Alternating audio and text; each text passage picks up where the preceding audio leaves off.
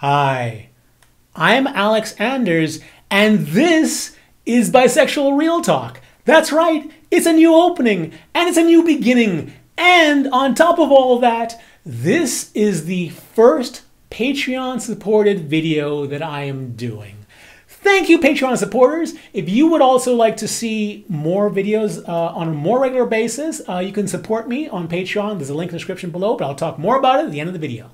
Until then, let's talk about some things that the bisexual community have been needing for a long time. What is that?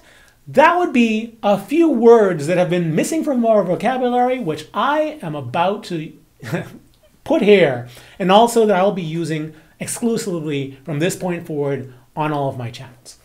So what is that? Okay, so the first word is, let's start with a little game.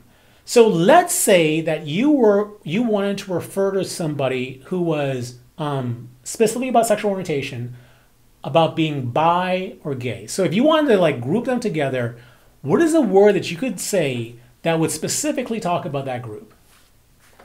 Would you say that if you want to refer to bisexuals and gay people, would you just simply refer to them as gays? Would you?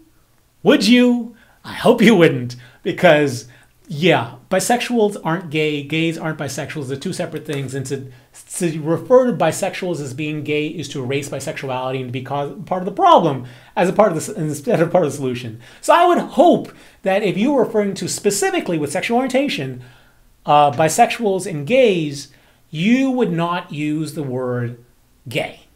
So would you then use the word queer? Well, I've done a video on this, and I can tell you as a fact, as of the last study that I saw, only 6% of bisexuals embrace the word queer. Now, I know it feels like it's more than 6% because those 6% are really vocal, but the truth is it's only 6%.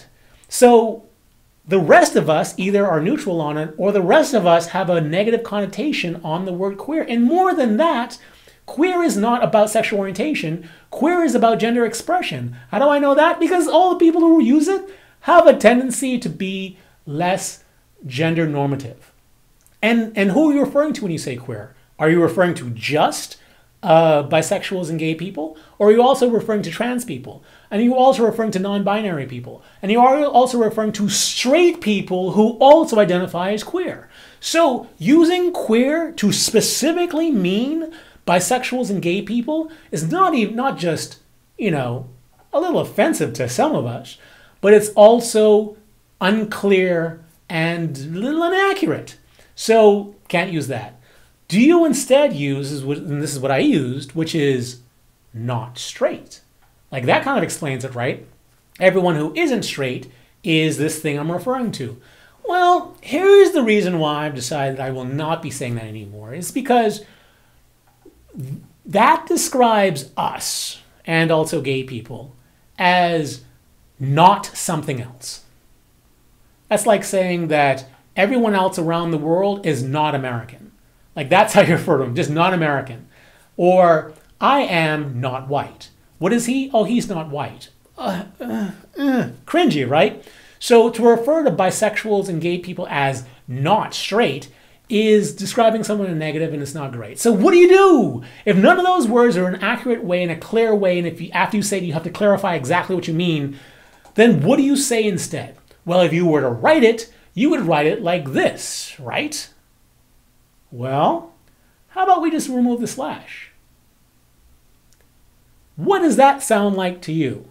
I know to me, it sounds like bi-gay. Or if you want to slur it all together, bi-gay. Or kind of sounds like baguette. It's a fun word. And honestly, from this point forward, it's a word I'm going to use because it accurately describes what it is I'm referring to. Like I'm referring to people outside of heterosexuality, so bisexuals and homosexuals. And I don't have to do any more clarification. If you know what the word is, I don't have to then say, oh, but I'm specifically referring to this group or anything like that. I just have to say one word, bagay. Bagay, bagay, bagay, bagay. It's a fun word to say, and I'm hoping that you guys find it helpful. So what is another word that I think bisexuals have been lacking for a long time? Well, let's take a think about the sexual orientation scale, right? On one side, a person is fully heterosexual. On the other side, they're fully homosexual. What is that thing called, that space in between those two groups called? Are you referring to it as a spectrum? Fair enough, fair enough, fair enough. Okay, so what is it when, what is that space in between with sexual desire? So on one side of the sexual desire scale, there's people who are very sexual, like have a strong sexual desire. And on the other end are asexuals. But what's that space called in between those two extremes? Is referred to as the spectrum? Okay, so what about those people who have the mental, let's call it the mental ability of autism? Whereas on one side, there are people who don't have any sort of autistic characteristics at all. And the other end is the people with a lot of the characteristics. That space in between is called what? The spectrum. So when you say spectrum, are you referring to the autistic spectrum? Are you talking about the sexual desire spectrum? Or are you talking about the sexual orientation spectrum? And anytime you use a word and then you have to then clarify which particular definition of that word that you're using, it's an unhelpful word. So from now on, I'm referred to as the sexual orientation, the people in between on the sexual orientation scale, as being on the spread. That's right. From this point forward, whenever you hear me say the word spread, that's what I'm referring to. It's not a word that's going to be mistaken for anything else. It has a connotation of something being like, you know, like a spectrum, like a scale. And it kind of denotes a couple of things, like bread is, a butter is spread on bread. Butter tastes good. Or bedspread or spreadsheet. Either way, from now on, instead of saying bisexual spectrum, I'm just going to refer to the word spread. And that is what I mean. And what is that third word that I think that the bisexual community desperately needs? This one's kind of has a different field for it, and it's a phrase. So if you're walking down the street and you see a shop, and that shop has a rainbow flag flying outside of it, what is it telling you? Now, my instinct is to say that that shop is gay friendly. Is that an accurate description? Like, are they just saying that they are gay friendly? Like they don't, like specifically they don't care about bisexuals or anything else, but they want to let you know that they are gay friendly, only to gays, and everyone else is just questionable. Is that what they're trying to communicate? Or would you say they're LGBT friendly? Okay, so are you saying they're LGBT friendly as opposed to LGBTQ friendly? As opposed to LGBTQIA friendly? As opposed to LGBTQIA friendly or plus friendly? So what exactly is that referring to? Like if you're going to start getting specific, then you're kind of like eliminating something else. And if you say it's just gay friendly, what are you saying, that all bisexuals are gay? Are you saying that everyone who is like outside of heteronormativity is gay? Are you saying that? Then what are homosexuals? Because there's only one word for homosexuals, and if that's gay. So if you're saying that everyone who is homosexual or everyone who is not heteronormative is homosexual, it's just crazy. So what's the easiest and kind of most friendly and the most just kind of like accurate way of referring to a shop that's flying a rainbow flag? Well, you know what? That shop is rainbow friendly. That's it. Not stealing anything from anyone, not taking the glamour or the fantasticness away from any group, but it's just if the shop is flying the rainbow flag as opposed to the bisexual flag or the trans flag or anything else, if they're choosing specifically to fly that flag, from now on, I'm referring to them as rainbow friendly because it's more accurate and also a little more inclusive.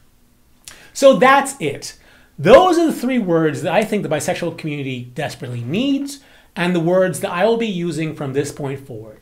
And I will say Brigade. I think Brigade is a word that the bisexual community has been lacking for like the longest time. I remember a couple of years ago, I did my first video on queer and how queer is such an inaccurate and just unhelpful thing to refer to bisexuals as. And I had a person I knew message me, like a fellow bisexual leader, message me and say, well, I get your point, and I think you're right, but how else am I supposed to refer to bisexual and gay people? If I just want to refer to those people, those specific sexual orientations, what else can I say other than queer? And honestly, I didn't have an answer, and I think I might have just said not straight. So this is a word, but gay is a word that bisexuals have needed for a very long time. What do you think about these words? Do you think that you would use it? Lord knows I'm going to use it. I've already told my friends that I'm always going to be using these words and that this is what they mean. And it just feels freer. It feels freer not having to define myself in any way as gay, because I'm not. Because I don't identify it. I'm glad I don't. And I feel so much freer being able to not having to define myself in a framework of homosexuality. How do you feel about that? I hope you like it, and I hope you use it. So if you like this video and you'd like to see more videos on the Bisexual Real Talk channel, you can support me on Patreon. I've been going through some hell with Amazon, my books recently. Let me tell you, I just did a whole video on my other channel, Bisexual Romance Author Vlog, which is there's a link to it right there. I'm talking about just some of the craziness that I've been going through, just even as of last week with Amazon. So things have been tight for me. I cannot afford to do Bisexual Real Talk videos all the time, but the Patreon supporters that have supported me so far have allowed me to at least do once a month. And my next goal is like $300 a month, and that will allow me to do 2 videos a month. So if you'd like to contribute to me posting more regularly, please check out the link in the description below.